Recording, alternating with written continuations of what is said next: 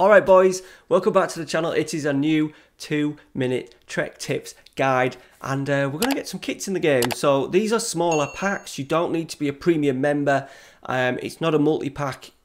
I'm going to show you a little link now, all of that will be links in the description below as well so you can easily get it.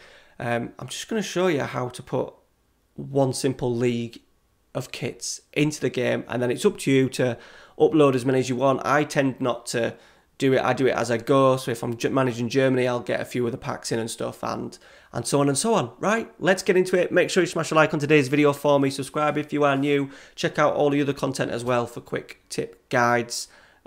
Let's go. Alright guys, this is where I get my kits from FM Slovakia. I'm going to do a direct link down below for you to find this page. So as I'm managing in Portugal and not actually downloaded any of the packs yet, we'll do it with Portugal. So I'm going to do the first league, League NOS, click the view, scroll down, media fire download. Once downloaded, you'll see it in your downloads.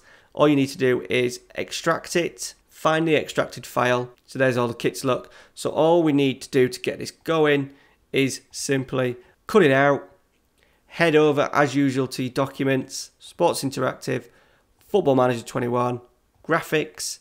If you haven't got a kit folder, make a kit folder, just call it kits, paste it in there, head into the game, get your cache cleared, reload skin. There you go, kits are in, easy as you like, all this season's kits.